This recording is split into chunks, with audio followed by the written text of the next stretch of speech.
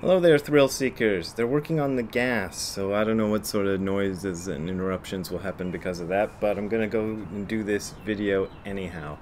The other day, I'm not sure exactly why, but in response to one of the videos I put up, there were a bunch of comments about out-of-body experiences, and I thought I would, see what I could say about out-of-body experiences, because out-of-body experiences were part of my gateway into Zen. So let me explain a little bit about that.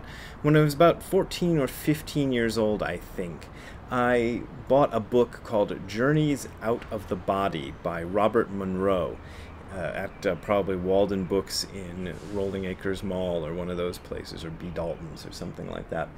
And I got really into this book. I read it, and it kind of stuck in my mind, and it was all about having an out-of-body experience. And Monroe claims to have gone to all sorts of different planes of existence in his out-of-body experiences. And if I remember correctly, in the back of the book was a little explanation of how to have your own out-of-body experience, and it had to do with like laying down flat on your back and envisioning your soul or something like that turning around backwards so it was facing the wrong way, like facing out of the back of your head or something like that, and then you were supposed to be able to journey out of your body.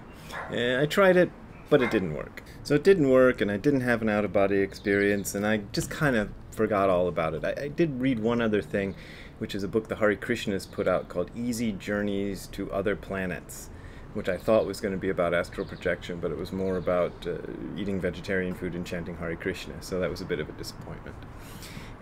Anyhow, kind of forgot about it, and just before I did this video, leading up to doing the video, I decided to look up Robert Monroe, because I must have, if I read that book when I was 15 or 16, that must have been in the late 1970s.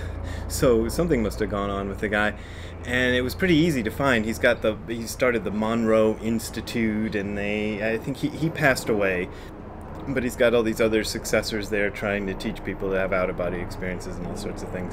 When I saw that, I thought, yeah, that's what they do. I guess that's what people expected me to do once I had books out, but I feel like starting an institute and doing all that sort of stuff sounds like a lot of work, and a lot of work in an area that I'm not really interested in, which is the area of running an institute. Maybe one of these days. But anyway, you can come to Angel City Zen Center and sit with me. We're sitting in person, like fully in person, starting on Saturday for the first time in a year and a half. Like, we were sitting outdoors, now we're sitting in the Zendo in person, so come and join us. Anyhow, the point I'm trying to make is out-of-body experiences. So I never had an out-of-body experience. A lot of people, when they read Hardcore Zen, thought that what I was describing in one of the chapters of that book was an out-of-body experience, but I wouldn't call that an out-of-body experience. It was more of an experience of being everywhere all at once. It's very hard to describe, and I feel silly even describing it, but it's a real thing.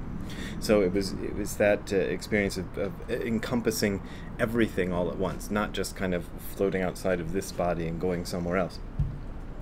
Anyhow, the point I'm trying to make, which I promise I'll get around to, sorry, I had to look something up on the phone thing, is that, okay, in response to one of the comments about out-of-body experiences, OBE, some commenter put this: there's some fairly credible explanations of OBE from a scientific viewpoint, and all of them pretty much point out that it's an experience. It's no evidence of existence of a consciousness beyond the body. No body, no OBE, essentially.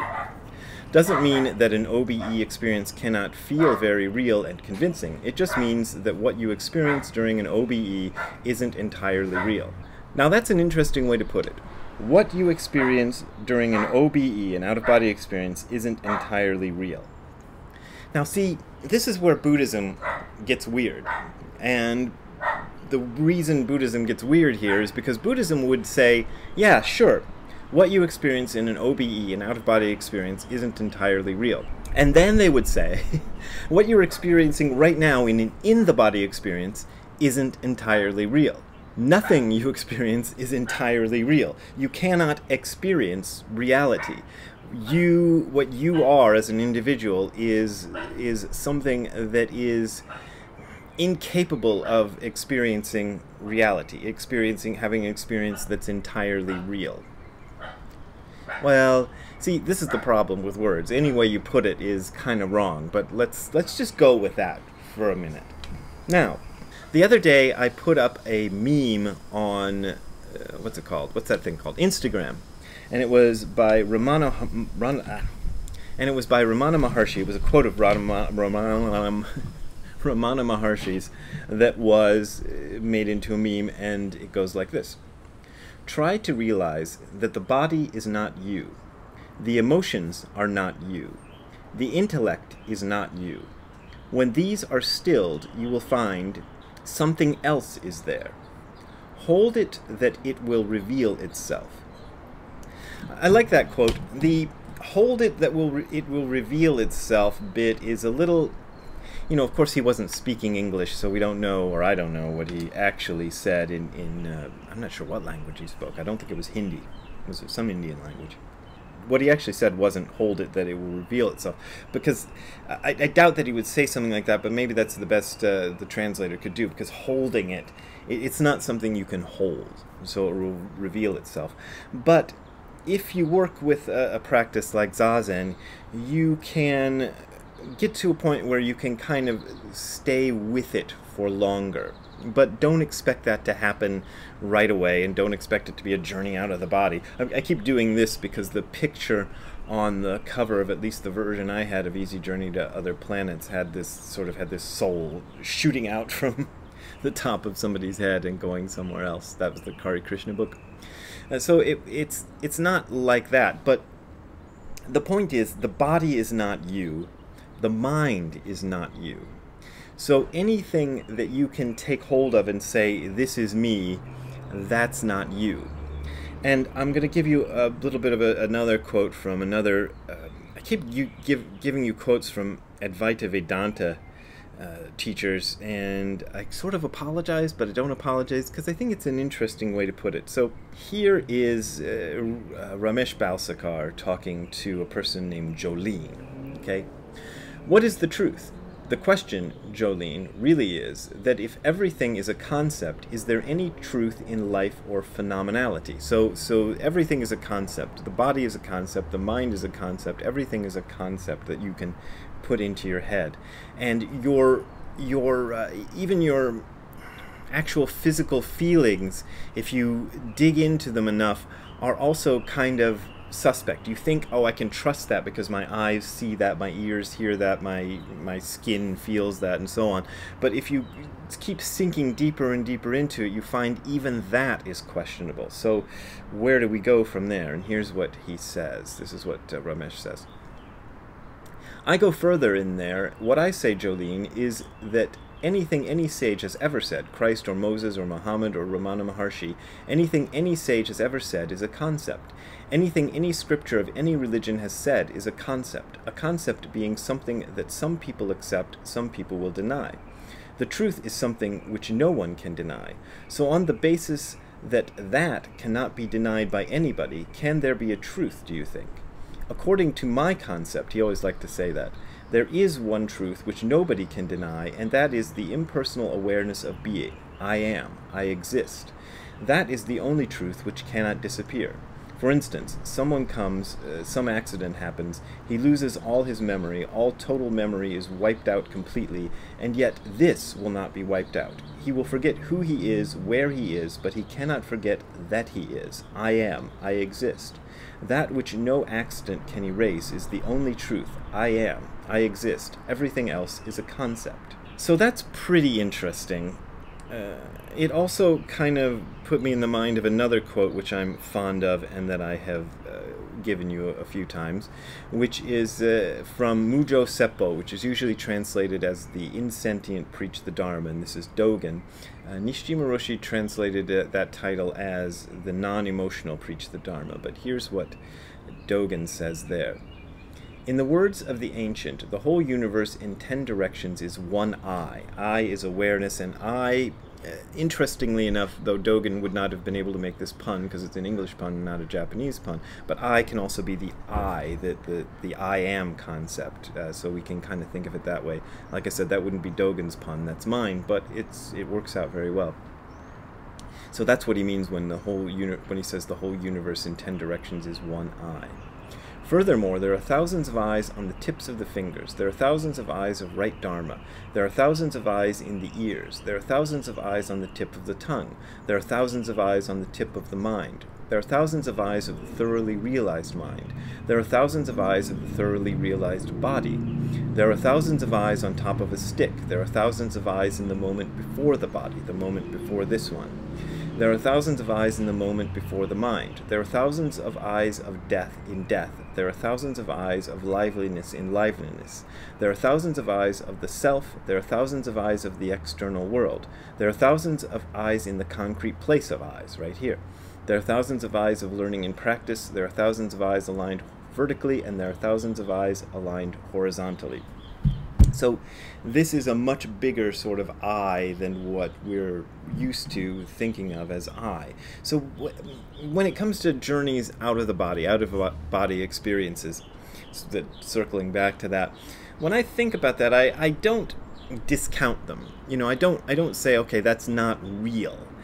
I think it's just as real as any other experience is real. Every experience is unreal to the Buddhist. You know, every experience, as far as Buddhism is concerned, philosophically and experientially, is maybe not the experience of being entirely real, as the person who left that comment says.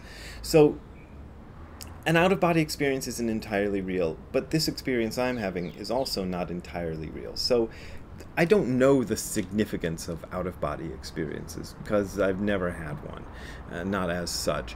So it may be significant to the person who has it to kind of change their minds about the way they think of this world and kind of shift them into another direction. But at the same time, when I saw that page, and all I did was look at it for 10 minutes, so, you know, God bless me for not knowing everything about it.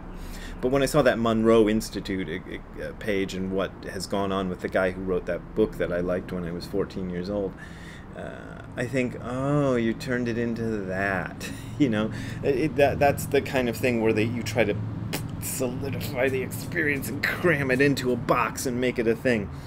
And part of what Zen has been trying to do historically is to not put it in a box.